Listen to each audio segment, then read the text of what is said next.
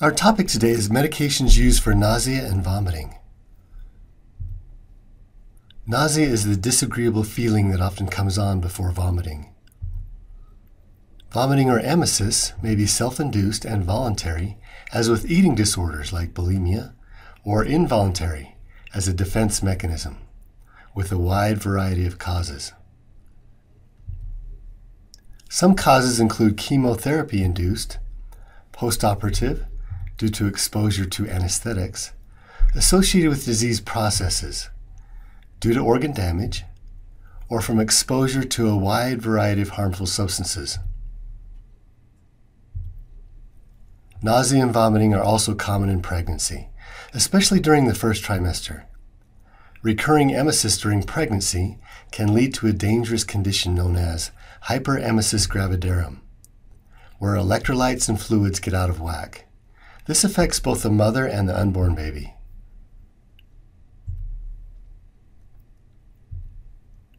As you may have experienced, nausea and vomiting may also be precipitated by motion or seasickness. It can also be brought on by memories, odors, tastes, and sight. For example, seeing or smelling a cadaver, or getting a whiff of smelly feet. As mentioned, general anesthetics, especially inhaled volatile liquids such as desflurane, are well known to cause nausea and vomiting in the patient after they wake up.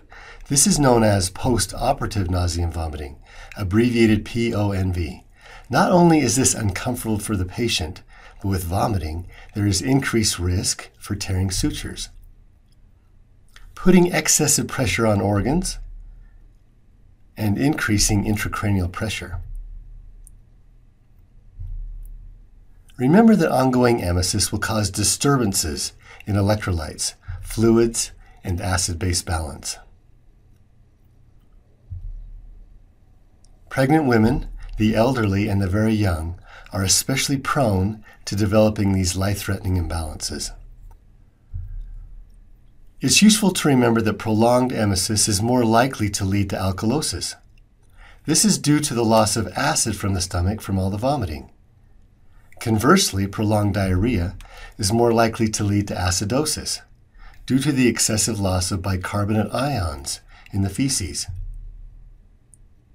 Remember that bicarbonate ions are made by the pancreas and secreted into the lumen of the small intestine to neutralize stomach acid. These bicarbonate ions are lost with lots of diarrhea. The control centers for nausea and vomiting include the chemoreceptor trigger zone and the vomiting center, both located in the brainstem. These two control centers receive afferent information from the vestibular system of the inner ear, gastrointestinal tract, and cerebral cortex. When these centers become activated, they release 5 main neurotransmitters, which bring about nausea and vomiting. These neurotransmitters include dopamine, serotonin, histamine, acetylcholine, and substance P.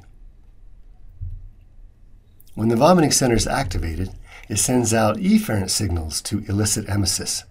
For example, it sends efferent signals to the salivary glands to increase secretion, and to the diaphragm to increase intra-abdominal pressure, and also to the muscles of the upper GI tract to reverse peristalsis.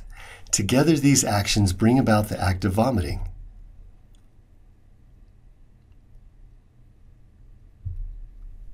Medications used to prevent emesis and nausea are known as antiemetics and anti-nausea drugs. Most of the medication classes used to prevent and treat nausea and vomiting act to block the effects of the elevated 5 neurotransmitters. The first is anticholinergics, which block the effects of elevated acetylcholine and include scopolamine, which may be administered as a patch applied behind the ear to prevent motion or seasickness. Trimethylbenzamide is also in the anticholinergic class. Serotonin receptor antagonists, more specifically 5-HT3 antagonists, like ondansetron, granisetron, and palonosetron, block the effects of serotonin release from endochromaffin-like cells in the gastrointestinal mucosa, as well as in the vomiting center and chemoreceptor trigger zone in the medulla oblongata. Indications for 5-HT3 receptor antagonists include preventing and treating nausea and emesis associated with cancer treatment, like cisplatin, radiation therapy, and for post-operative nausea and vomiting. Notice the generic names end in citron. It's a shortened version of the word serotonin. These medications are even more effective when they are administered with dexamethasone and aprepitant. Unlabeled uses for ondansetron include bulimia, alcoholism, and hyperemesis gravidarum. The next category is antihistamines and includes medications such as diphenhydramine, dimenhydrinate, and meclizine. These are especially useful to prevent nausea and vomiting related to motion sickness, and they also have anticholinergic properties to additionally block acetylcholine. There are a lot of NK1 receptors in both the CTZ and vomiting center. The ligand for this receptor is substance P. Aprepitant is selective for the NK1 receptor and blocks substance P. Aprepitant is used to prevent nausea and vomiting associated with cancer treatment and PONV. Antidopaminergic drugs like prochlorperazine, promethazine, and chlorpromazine are used for nausea and vomiting, as well as psychiatric disorders such as schizophrenia, and to treat intractable hiccups. One of the very useful dosage forms for these dopamine antagonists is suppositories. Like the antihistamines, these antidopaminergic medications also have anticholinergic properties. Metoclopramide has both antidopaminergic and anticholinergic properties. It is used as an antiemetic. It is also a prokinetic. That promotes gastric emptying into the duodenum, making it useful in the treatment of reflux or regurgitation.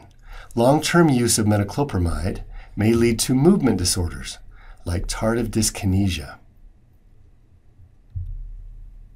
Dronabinol may be used when other medications don't work well. Dronabinol acts as a CB1 receptor agonist in the brainstem and gastrointestinal tract, and is also used to stimulate appetite in cancer and AIDS patients. Over-the-counter, abbreviated OTC, medications like Emitrol and nausea relief contain sugars like dextrose and fructose with phosphoric acid. These substances delay gastric emptying by reducing smooth muscle contraction in the GI tract. The same concept was used when your mom gave you 7-Up to settle your stomach. It's also important to know that the herbal remedy ginger is marketed for its anti-nausea properties.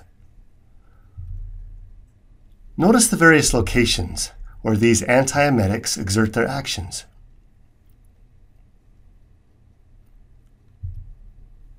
To summarize, nausea and vomiting can be caused by a wide variety of substances and conditions.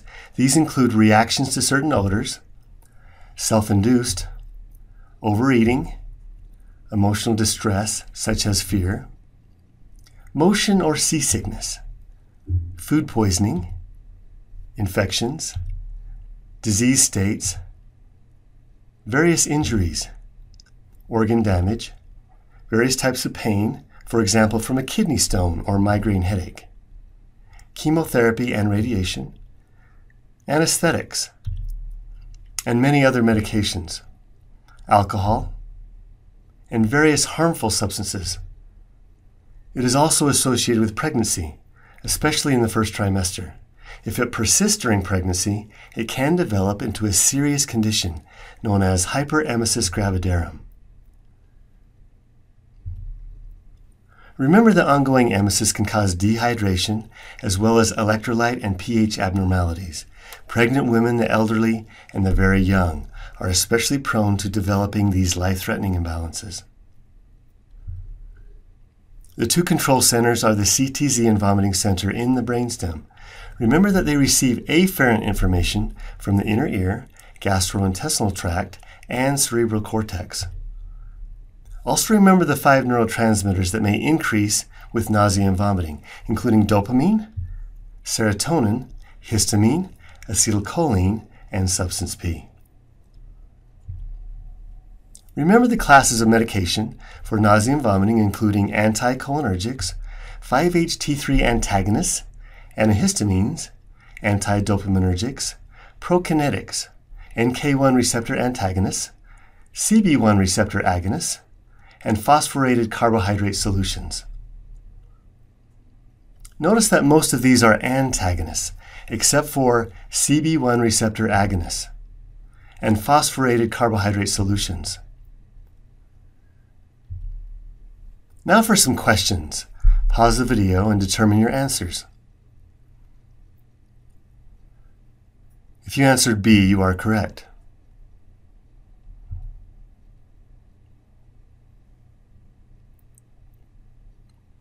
If you answered E, you are correct.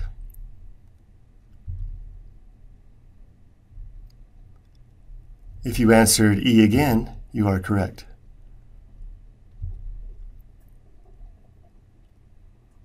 If you answered C and G, you are correct.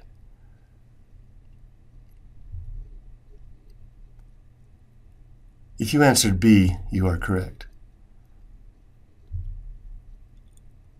Thanks for watching.